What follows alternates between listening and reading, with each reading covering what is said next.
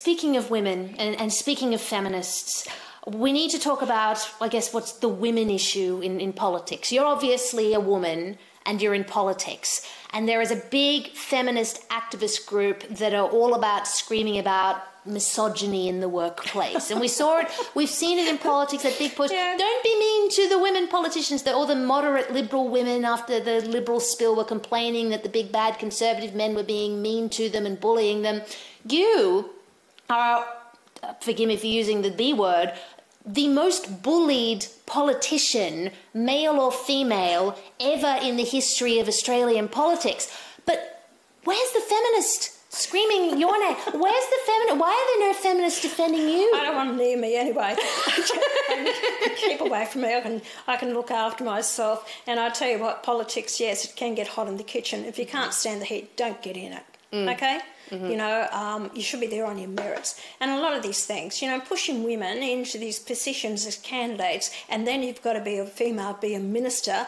Well, how pathetic that is. But also, how do these women feel? Did you really get there because your ability and your merits to be a minister? Can you do the job? Some of them can't. I think they're absolutely hopeless, some of them there. But you know, at the end of the day, these people are in control of portfolios that are actually making decisions and legislation for the rest of the country, and they're not up to it. Well, so you're putting people in positions, and every other position out there, whether you're directors on boards or head of companies or whatever, if you haven't got the best person for the job, are they really going to do the best thing for the shareholders or for the public or the consumers? And this is why I get so angry about putting people there. And the worst minister that I've seen is Linda Burney.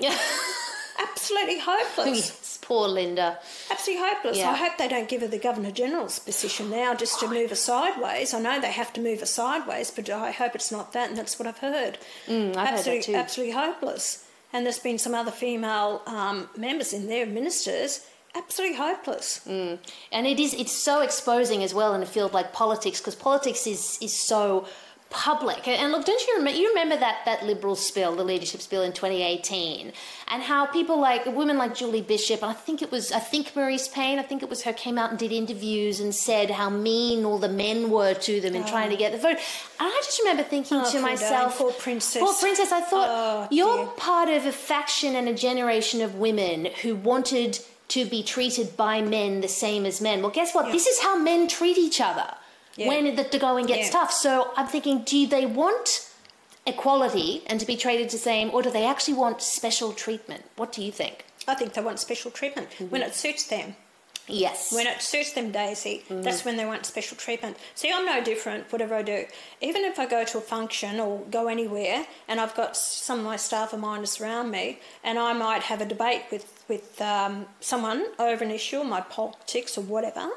Anyway, and I tell you what, if any of my minors want to step in, I tell them, get lost. So I can answer my own questions. Don't take me out of it. They wouldn't do it to a male. No. And I'm quite happy to stand my own ground and defend myself, and I do that wherever. But I don't get that very often, very rarely I ever have that. The support is just amazing, how much people pull me up and say, congratulations, keep going, don't you get out of politics, we need you there to keep raising these issues. So it's really lovely. But no, I don't stand by these feminists. I'm a person, look,